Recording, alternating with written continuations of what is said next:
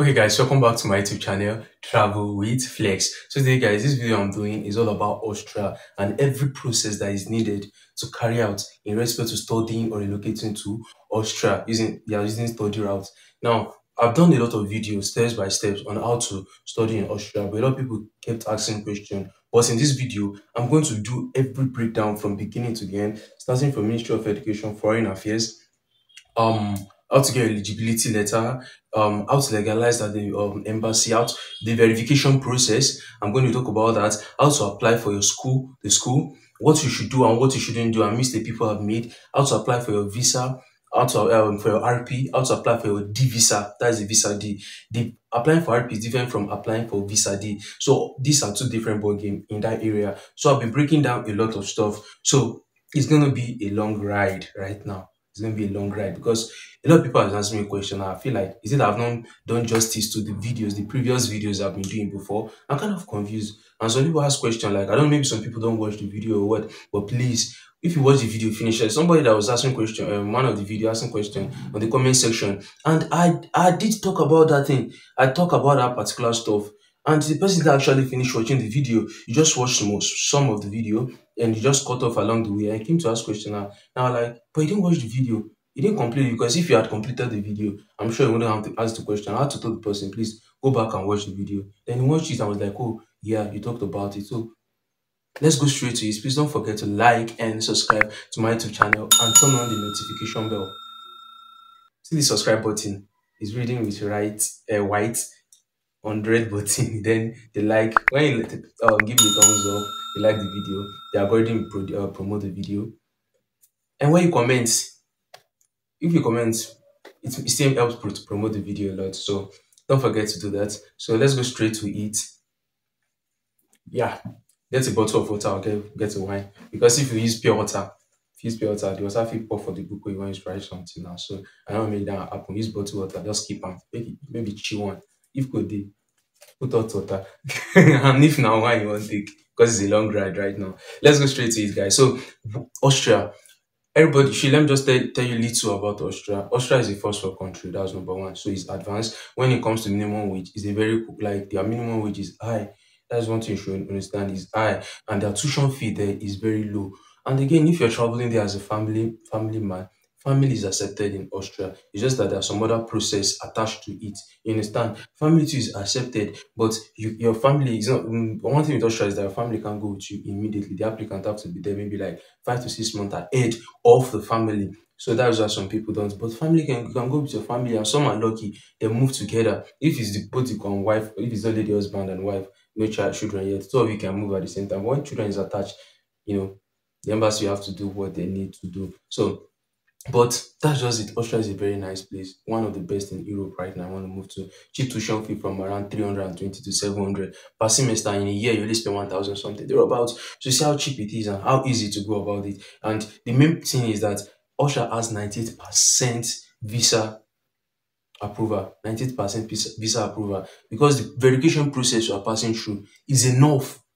I'm telling you, is enough. So let's go straight to it. I don't want it to be too long. I want to be fast with it, and I want to give full details. So now let's go straight to it. The first step to apply for to start with Austria application is this. Don't have anybody to tell you go and apply for admission first. See, last is good. You will still end up to differ if your documents are not legalized. So now let's start with it. Where do you need to go first? Where do you need to go first? So I'll try to list the document that are needed for masters and the document that are needed for BSc.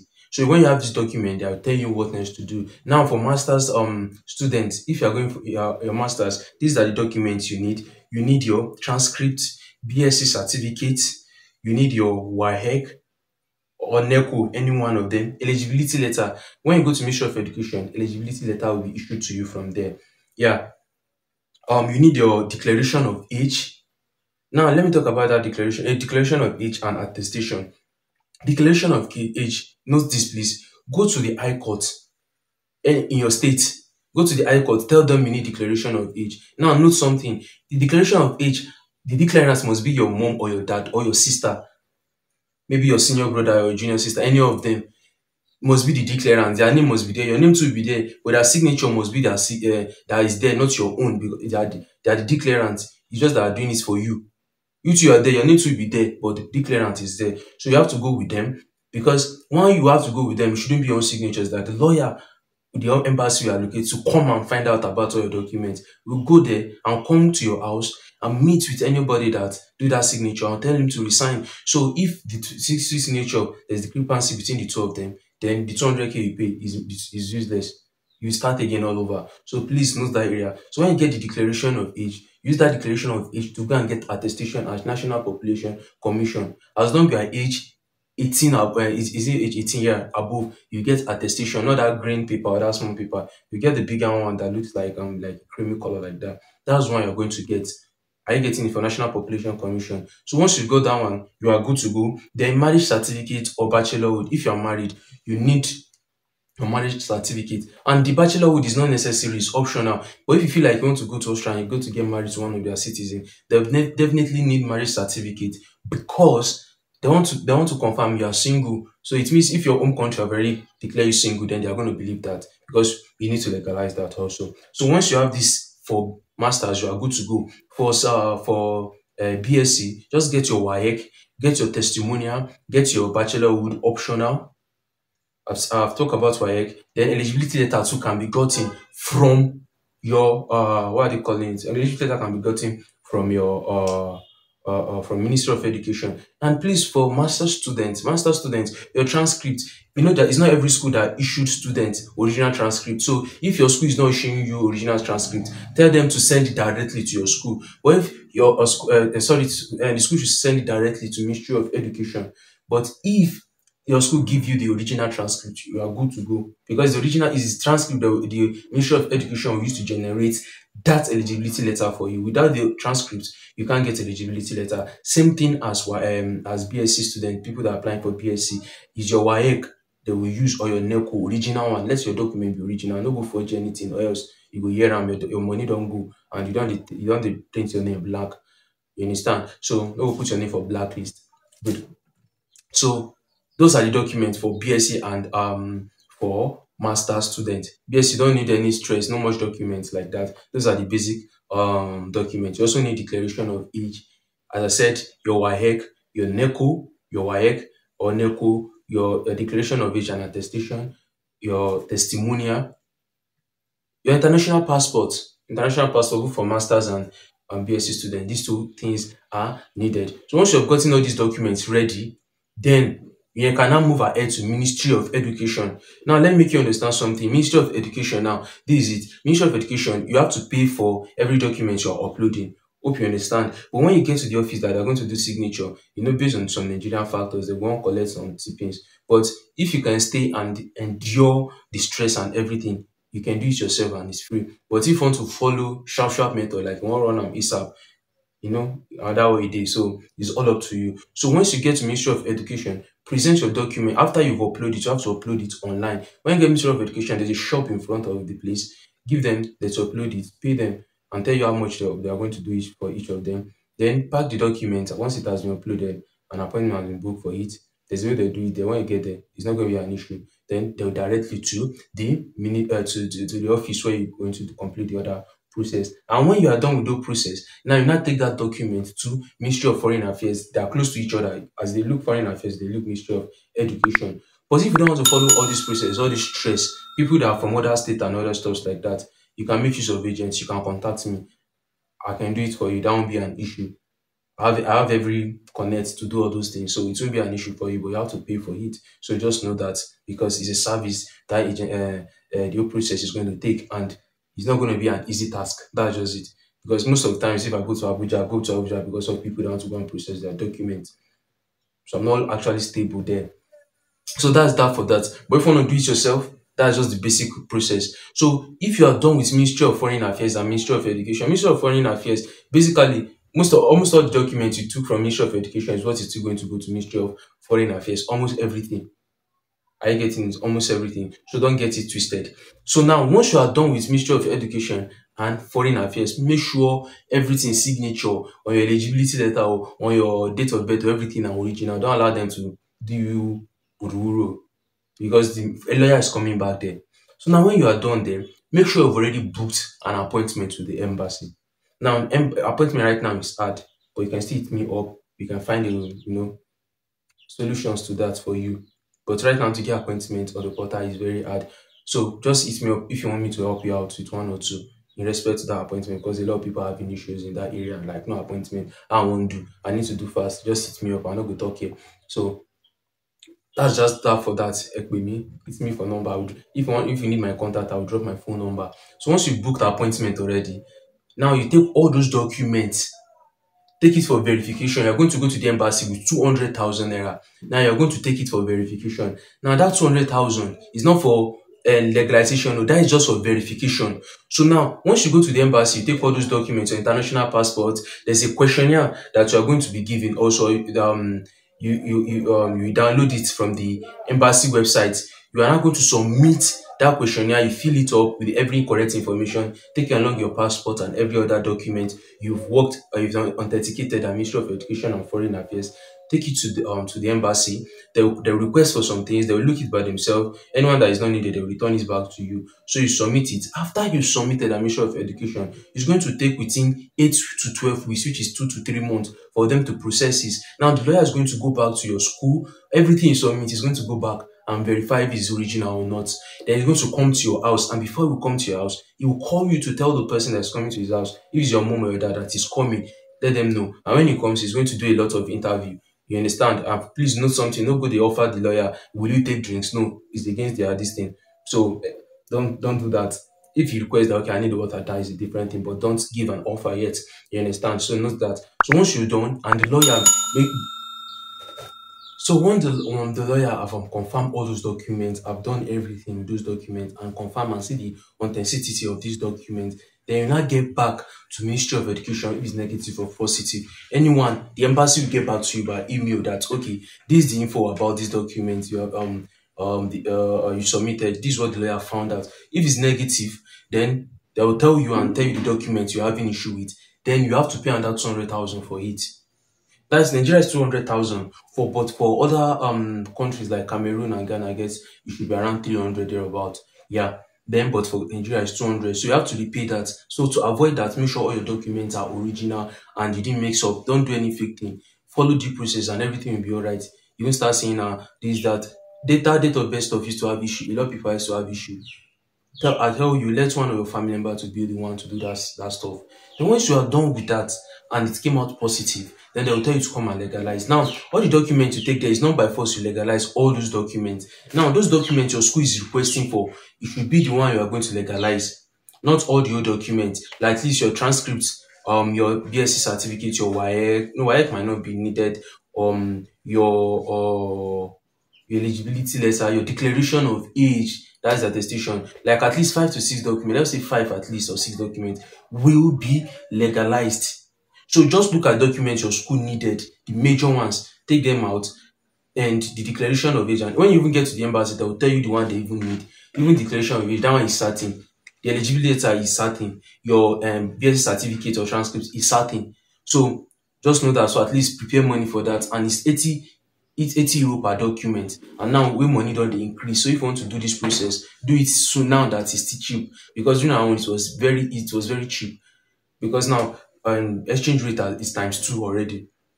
So you should know how much you're gonna pay. Might pay 39 to 40 something. Now you have to pay almost 80 or 80 plus per document. So you should know how much you're paying. So please be fast with that. So once you're done with that area, your document has been legalized within 1 to 2 weeks.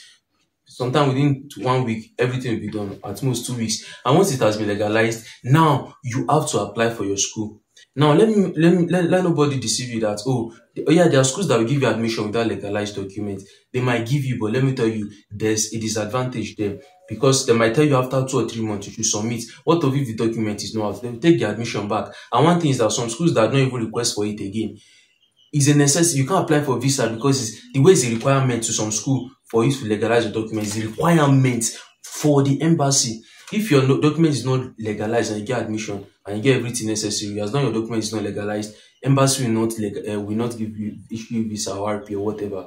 It's a necessity for them as long as you're using the study route. Even though you both family, wife and husband, you have to do it.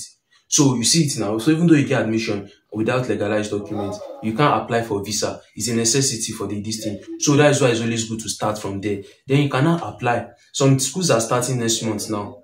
Next month. Yeah, there are some schools already started. Some are starting next month, September, October. So you should note that. So that is one thing with applying for schools. And once your document is legalized and you have good grade, HND too, some HND say I'll not be talking about them. HND, you can apply, but you will only be giving BSc. You'll be giving BSc. And even BSc self, they've made some changes again. If you are not up to your semester is not up to 6, like it's not up to 5 years, right?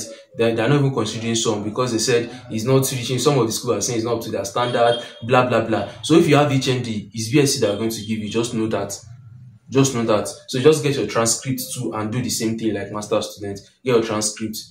You know. So once you're done with that process and have gotten admission, some schools will tell you to send your legalized documents through maybe scan it and upload it on their email or something on their portal. Some will say you should send it down. Let me promise you, it's safe. Don't think that my document will lose. Any risk is based on them, but everything is safe. I've not seen somebody that said, my document got missing. As long as you follow the address, you are good to go. You can use DHL, UPS, or any other this thing, and send your documents, and you are good to go. Just search and note this: it's not all schools that use that that do English, that teach in English. So you have to check the schools, which English course they are, which one is close to the course you do. Don't go they do food and nutrition, then one job enter engineering with that course. It's not possible. How? So please, you to be fair, look at the course very well, analyze, then you pick and apply. Then it makes it more easier for you. So no one try play corny games. Go straight to the point. That is just it. Go straight to the point and you are good to go. So some schools, yeah, they do admission twice, some is once, and some within 2 to 3 months, some within weeks, they're going to get back to you that your admission is out. It depends on the school. So just read the do and don'ts of the school, read their rules, you go to their websites, read it, how to apply. And if you don't know how to apply and want me to help you out, it's still based on service level. You can just hit me up and we'll talk about it. So I'll give you my phone number on the comment section. Now, when it comes to visa applying for RP, once you've got your admission, the next things for you to do is apply for your RP. Now, RP depends on the city. Some is within 2 to 3 months. Some within weeks, they used to approve their own. Yeah, I hope you understand. They used to approve it. So now RP is different from visa D. So let me start with RP. Now, which are the documents that are needed for RP application? You need your school admission letter. The admission letter you have. That is number one.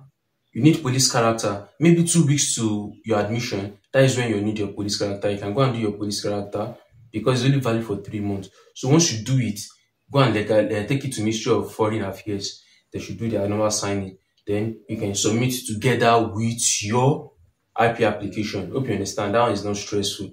So your police character can do it at your state CID in any state you are. Okay, let's start. Police character number 1. Questionnaire, like the answer of the form you're going to fill for the visa. Yeah. Because you have to book appointment for that too. So just email the Abuja embassy that you need appointment, a date for visa application. And if they give you a far date, you can tell them, this when I'm going to resume and other stuff, they might consider and give you closer dates. So just have your police character, questionnaire, have your bank statement. Bank statement is very, very important. I don't want to start talking a lot about bank statement again. Bank statement right now, you need at least 13,000 euro thereabouts for single. 13,000 euro. Now convert to Nigeria exchange rate, and please always add at least enough money, like 2 to 3 million naira extra, please. Because a lot of people, they're rejecting the application. It's not that rejecting the application, they'll tell them to add more money. So put enough. Me, I put enough when I did mine. So put enough, add more extra. Bank statement, admission letter from your school, payment receipts that you've paid the tuition fee. That is needed. I paid the tuition fee, excuse. That you paid the tuition fee. Yeah, that is needed. Like the receipt, your school should issue you that one. Travel insurance. The travel insurance should start from the day that you be traveling. You understand? Maybe your school is starting this August or in September. It should start from at least maybe middle of August. You understand? Not from the day you are submitting that application for visa. No, you should start from then. And just want to do it well, just do 1 year. You can start from the date you want to do your application for visa till the other year. You can there are different types of travel insurance company. You understand? So I'll drop it at the description box. You check it out there. Then that is that travel insurance. You need international passport. That one is a necessity. Valid one, not the one will soon expire in the next 1 month. Please, at least 6 months. Then you need your legalized document, as I said earlier on. Then you need your okay. I'm talking about our travel insurance. So these are the documents that are needed. Then if you submit all these documents, you do thumbprint.